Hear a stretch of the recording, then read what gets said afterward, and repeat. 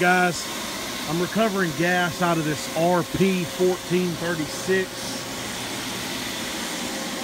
About a pound in right now.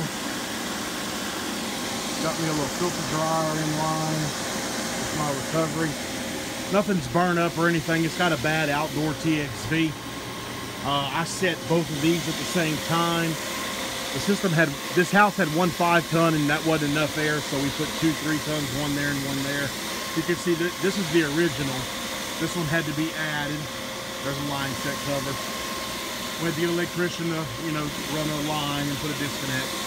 But the job came out great, but the outdoor TXV has failed for the heat pump cycle. So I'm in recovery process, and when that's done, I'm gonna go ahead and start pulling the top off and getting it prepped, take the corner off, and then we're gonna swap out this TXV. All right, guys, so this is my first time doing a major repair on one of these new Rheem platforms. And that's what Rheem designed this unit for, was for ease of service and ease of repair. So what we're gonna do now is we're gonna kind of go into the positives and the negatives. The positives are the fan grill comes off very easy. The whole top, not just the grill, the whole top comes off very, very simple.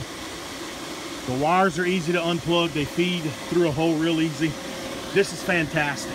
The whole corner electrical post or electrical section, 2 screws, and the whole thing comes out, and we have full access to the TXV, to the reversing valve, to the compressor, everything.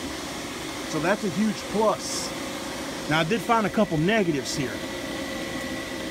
First one is we have an all sweat TXV, which I mean is not a big deal with Rheem, we're used to that. But instead of just being able to unsweat it here, because this is brass to copper, we have to unsweat all 3 of these feeder tubes. 2, 3, because that's how the new TXV comes. The new TXV doesn't just come here and here, it comes here, and then this whole section comes. And they don't want you to unsweat right here because that's brass to copper. So that's a negative. We're coming to the end of our recovery here. Another negative that I see is it doesn't look like their bulb tape lasts very long, because that fell off, and you can see where it's, the rest of it is, the whole bottom of it, see, let me see if I get the camera under there. See how all the tape fell off? All this whole glob fell off, but see how easy it's coming off? See? So, a couple negatives. I mean, not everything's going to be perfect, but a huge positive is that whole corner being able to come off. That's going to make it very easy to change this TXV, since it is all sweat. Okay, guys, at this point, we have the old TXV out, and you can see that's how it comes, and I'll grab the new one here in just a second. I cut it here. Oh, yeah, which goes right there. There's the equalization tube, and then there's the 3 holes for the feeder tubes. This is the old one. Here's the new one. This is how it comes from the factory. So I'm going to get it in place, braze the bottom. That'll hold it steady, braze in my equalizer, and then braze in these equalization tubes, and then I should be able to do a leak test and a vacuum. Okay, guys, it's all done except for the bulb. Here, here, and then 1, 2, 3. This was actually easier than I thought until I got to this middle one right here. This one, very simple. The bottom one, very, very simple. That middle one right there, that one gave me a run for my money. I'll give you guys a little tip if you ever do this. It does not take much solder in here. Once you heat it up and push it in, it pretty much reseals itself from the existing solder that was there. Now, with that being said, you're going to want to dab you just a little bit of solder on there to finish sealing the hole, but you have to be very careful because these things tend to pop out really easy. The first one I did was this top one because it was easy access, so I could, because I'd never done one before. It popped out on me a couple times, but I got the hang of it. You push it in, it reseals itself, and then you just you take your torch and take it further away and just barely let that solder melt on there to finish closing it up, and you'll be good. But what the middle one did to me is the coupling actually decided to split open, and I didn't have hardly any heat on it. Had the same amount of heat on that one as I did on the other two, but for some reason it split it on me. So you can see I really had to that one right there, I really had to lay the braze to it, but I got it, and I'm gonna put a nitrogen pressure test on it now and then transfer it into vacuum. All right, guys, I got 222 pounds on it.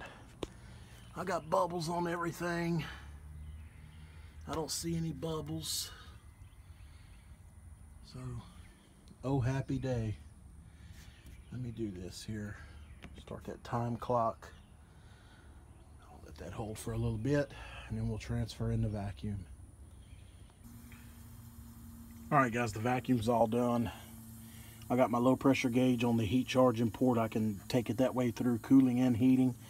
I have my pipe clamp set up with my Subco. Taking the refrigerant out of the recovery drum, and then whatever I can't get out of there, I'll top it off with a fresh jug of 410A. I'm just simply using a charging hose with a ball valve over there. Once I'm done, I'll put the high side on, and then if I need to add additional charge, I'll just go through the suction right here and take my pressure off of the heat charging port. So I got to put the top back on, so I'm going to do that while the charge is going in. All right, guys, I have the system running and cooling. We're about 5 pounds in, a little low on the suction. Trying to develop some suction and some superheat here. What I'm going to do is I'm going to charge it up in the cooling mode, and then I'm going to switch it over to heat. Reversing valve's energized in the heating mode on these units, so I'll probably just put a jumper right there on the defrost board. That way we don't have to wait for the time delay. Because what it was doing is it was pumping down in the heating mode. So I'm going to finish topping off this charge, get the subcooling value where I want it. We only have a degree of subcooling right now. We're looking for about 8 to 10. So once I get it in that range, we'll switch it over to heat. All right, guys, I've put a jumper between red and B. B is the reversing valve on the Rheem and Rude. We're definitely not pumping down anymore. The suction pressure is holding steady. Head pressure, it's climbing up. It's about 65 degrees out here. So that's nothing out of the ordinary. But our suction pressure is holding. It's running in the heat mode. When I would run it in heat mode before this repair, it would just immediately pump down. It took about 10 seconds, 10-15 seconds, and it was pumped all the way down. So it looks like our repair is successful. Head pressure is at 366, 360. It's climbing, like I said, which is not out of the ordinary because it is a little warm out here. But I'm liking what I'm seeing. I couldn't really get my subcooling up above more than 3 degrees, but that's because it's kind of cool in the house. So I'm going to warm up the evaporator, warm the house up a little bit, and then drop it back into cooling mode and see if that makes a difference. All right, guys, she's all done.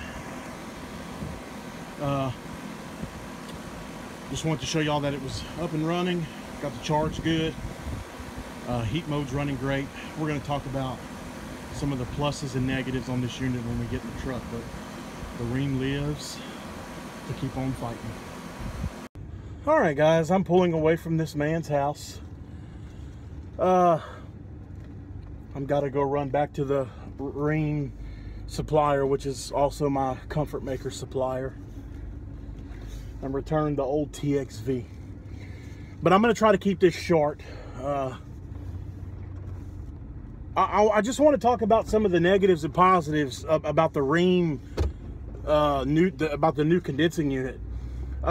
even though we went over them a little bit in the video, but I figured it'd be better to do it this way. So let's start with the positives. The positives are Rheem has nailed their design. I mean, they couldn't have done any better. It's so simple to take apart. I mean, the top, not just the fan grill. I mean, I took the whole top off. Simple. And it went back on with a breeze. Not like Goodman, where when you take the top off, everything flops out and you got to have 3 men to put the top back on. I was able to do it by myself, no problem at all.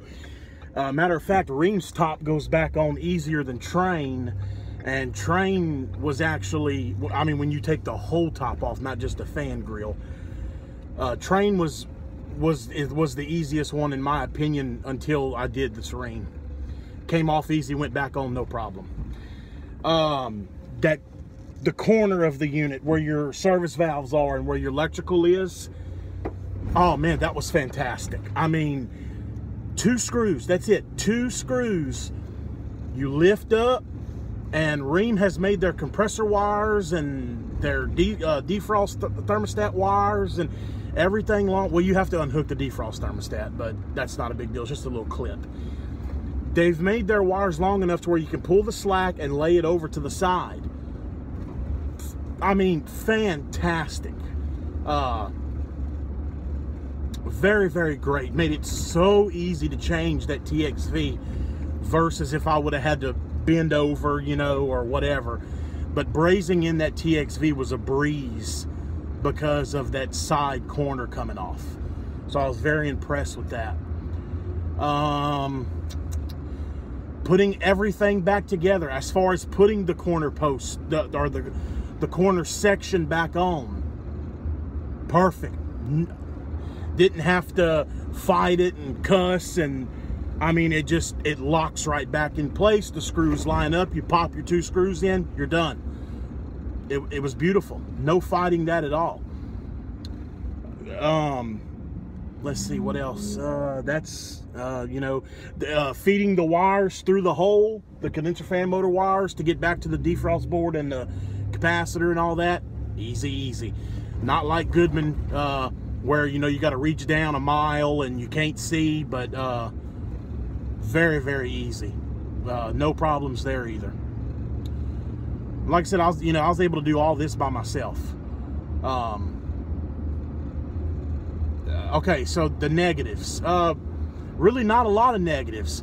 The only negative that I have is the TXV itself.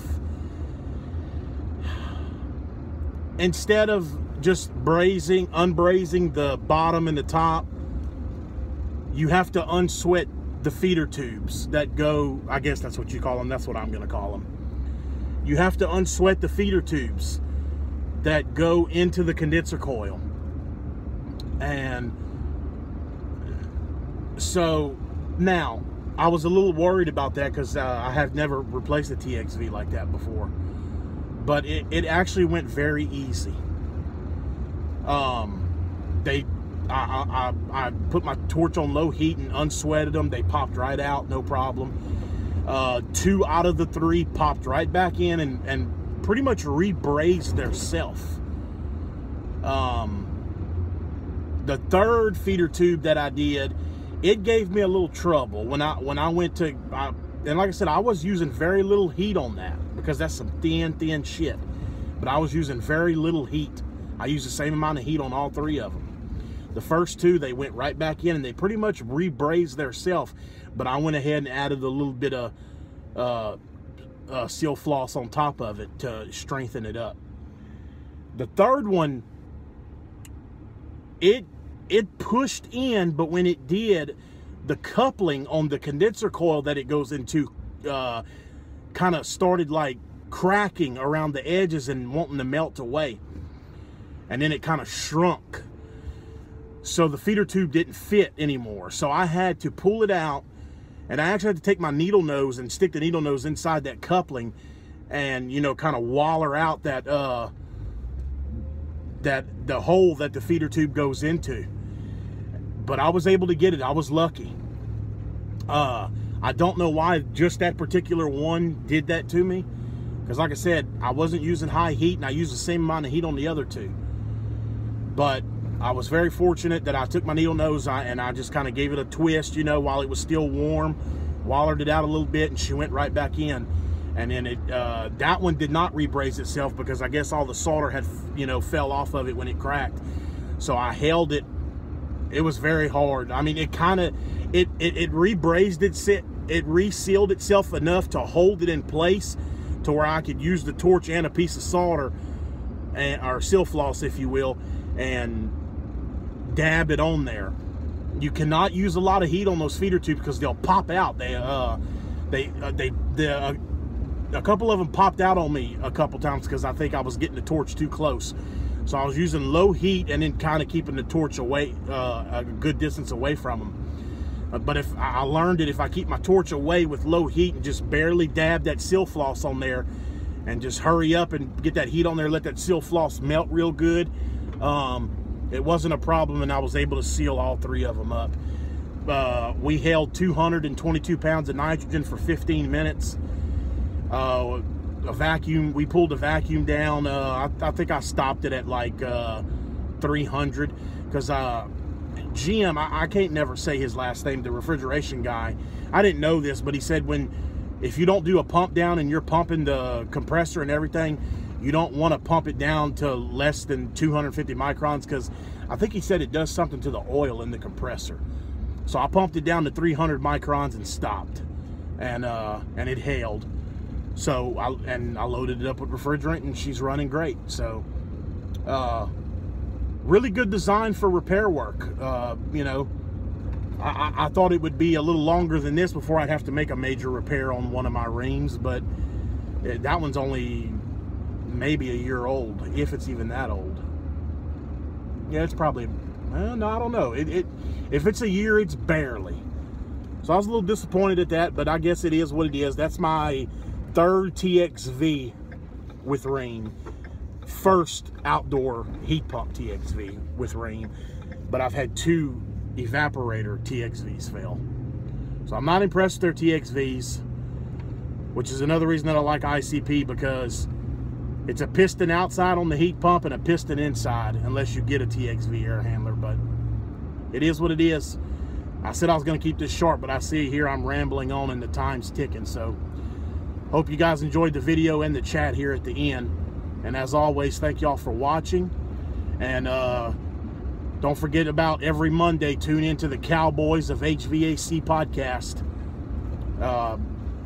It can be listened to on iTunes, Google Play, and workingjoesroundtable.com. Every Monday, me and Zach Ciota, the Cowboys of HVAC podcast. And if you got a suggestion for a topic, email it to cowboysofhvac@gmail.com. All right, guys. Thank y'all for watching, and we'll see y'all on the next one.